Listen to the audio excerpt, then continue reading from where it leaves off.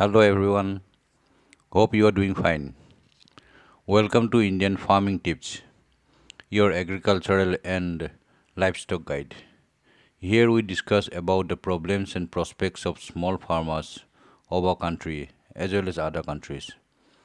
Unlike the big organized farmers, the issues of the small farmers are different.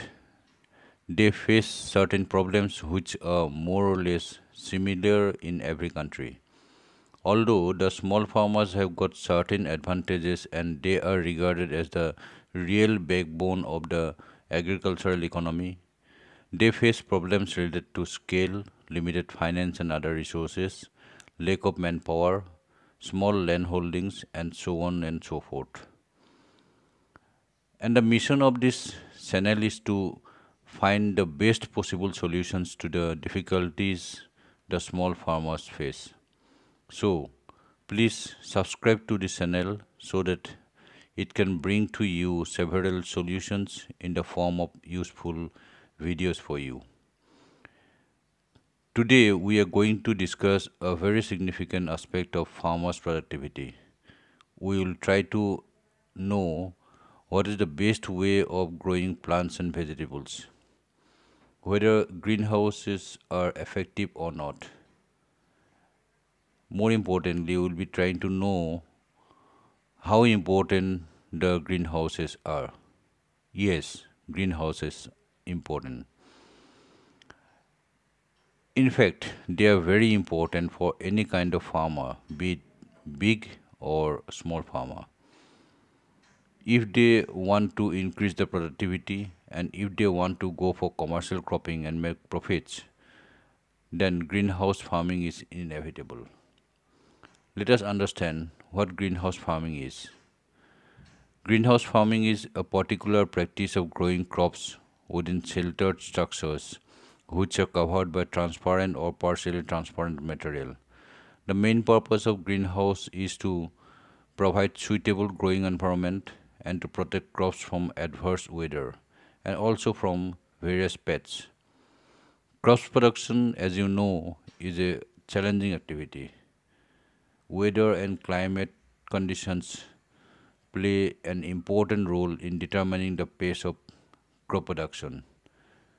Since the crops are constantly exposed to unfavorable weather conditions, in the event of certain extreme situations, the weather creates havoc. Greenhouses are meant to act against such situations. So, the most powerful advantage of greenhouse farming is that it enables effective management of crops and reduces risk caused by the harsh weather conditions. It means greenhouse farming optimizes growing conditions and protects the crops from extreme weather events. Moreover, greenhouse farming extends the growing season or even allow the farmers to grow the crops beyond the typical season. Some greenhouses are having managed heating and cooling systems. Greenhouses that are additionally equipped with such mechanism offer possibility to take control of the whole cropping pattern, which leads to faster growth and higher yield. However, we are not covering such systems as they involve huge amount of investment. Let us concentrate on the system which is affordable, manageable and achievable. Greenhouse farming is more appropriate for smaller surface. This could be one of the disadvantages of greenhouse. For this reason, it is limited to production of vegetables, flowers, herbs and small fruits. People talk about another disadvantage of greenhouse, that is the lack of pollination.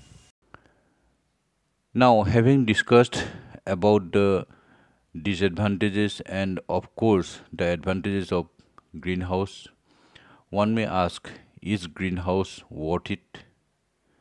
If you are even asking the question to yourself, The answer is yes, greenhouse is worth it.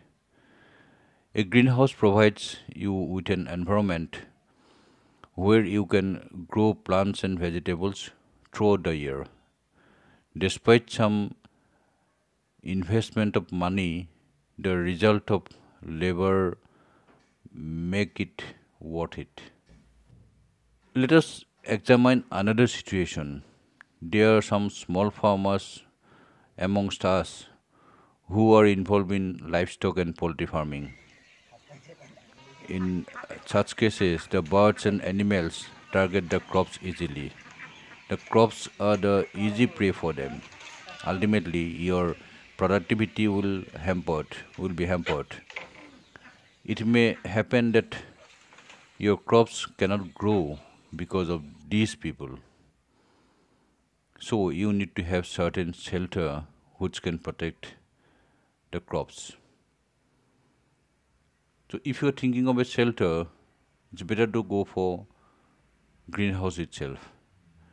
And if you are thinking about the monetary issues involved in making a greenhouse, don't worry. I will show you how to build a greenhouse with a very limited resource.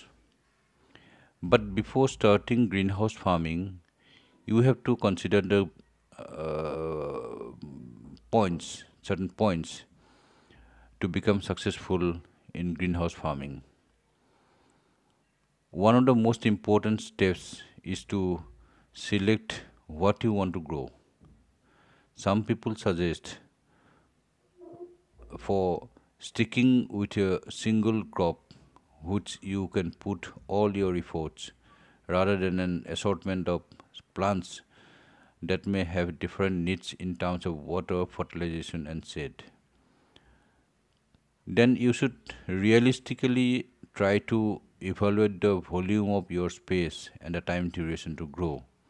From there, estimate plant production cost in relation to market prices to determine your profit margin. So far as the crop selection is concerned, if you are just starting out, it is best to begin with something that will set you up for success. I'll tell you some examples. Number one, tomato, the most common greenhouse crop. Second could be lettuce. This is relatively easy to grow and is most profitable one. And you can think of cucumbers. The versatility of cucumbers make it popular crops. You can think of that too. Spinach. This is another leafy green vegetable which is greenhouse friendly. You can think of some herbs also. It is easy to start your growing and selling business. You can think of strawberries also. There are many other items like peppers, cabbages, broccoli, which are very suitable for greenhouse farming. Greenhouse farming is often criticized for being an expensive farm practice. However, the cost of greenhouse construction and maintenance depends exclusively on the type of greenhouse structure and farm management technology being used. As you know, the purpose of this channel is to find solution for the small farmers. We suggest modest type of greenhouse structures that are much more affordable for smallholders and family members. So we encourage you to go for very low cost greenhouse. I personally tried to find options for making a model greenhouse with bamboo. The purpose of this is to show uh, that you can develop similar structure for developing greenhouse with extremely low investment. I have tried to explore the internet and YouTube for such idea, but I could not find any video on it. 2-3 videos were there, but I was not at all happy with these ideas. I'll tell you how to make a low-cost bamboo structured greenhouse with the help of two persons and complete it in one single day in my next video. But have you subscribed to my channel? Please do subscribe the channel and share the videos with your friends, relatives and others. Please don't forget to press the bell icon so that you will be notified whenever any useful videos are added to you. I prepare videos for your benefit only. Thank you. Thanks a lot.